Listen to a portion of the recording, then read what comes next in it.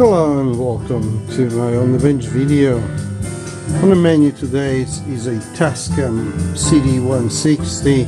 It's a follow-up video to the one I made earlier when the player arrived dead, but after replacing fuses the drawer will self-retract. New belt and clean limit switches fixed all that, and now it will be shortly available. So what's remarkable about this player, it has a pitch control here.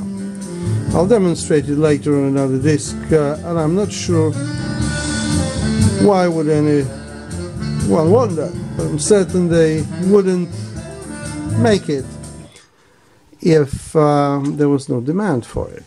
So I don't know who it is addressed to, but someone out there needs it.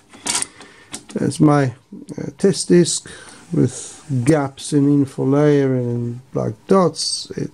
This time tones would be nice to actually hear the pitch control at work. We'll go to track 8, which is the biggest interruption in data layer, and there it is. Plays nice, and you can see it can go slower and faster. And this is all doing with the purposely faulty disc.